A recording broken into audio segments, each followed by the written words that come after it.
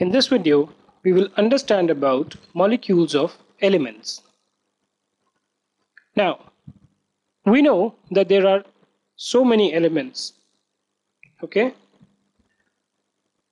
So, what is the difference between molecules of elements and molecules of compounds? This I will explain to you in a separate video. Let's first concentrate on molecules of elements.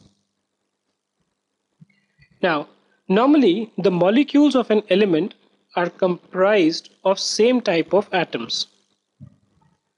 So let's say you have atom A and you have another atom A. A could be anything. Say for example, helium. Okay? Oxygen. Oxygen is O2. Helium. So in these cases, what happens is that many of these elements are constituted only of one atom.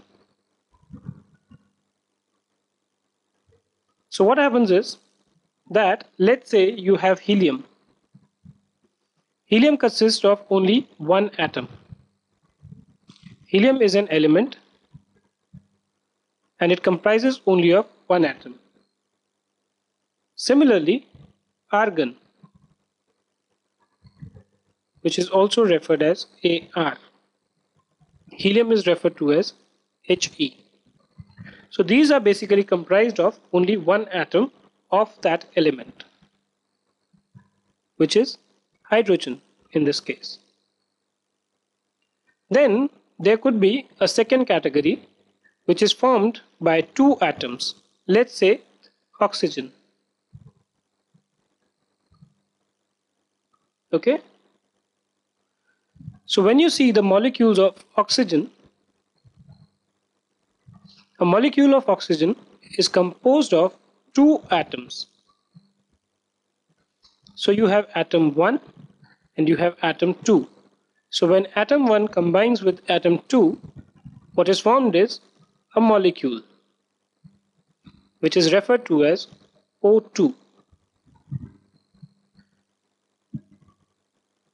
But in case of elements, it is not that the atom 1 is of oxygen.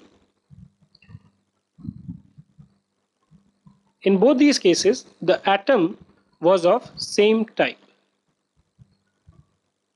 So if this was oxygen, this was oxygen. Here it was formed only of one atom, so there was no question of there being anything of two type. So in case of molecules of elements, molecule is formed only from one type of atom. It could be single, it could be dual, but the atom is only of one type, only one type of atom. So that's the property that molecules of element have. They are formed only from one type of atom.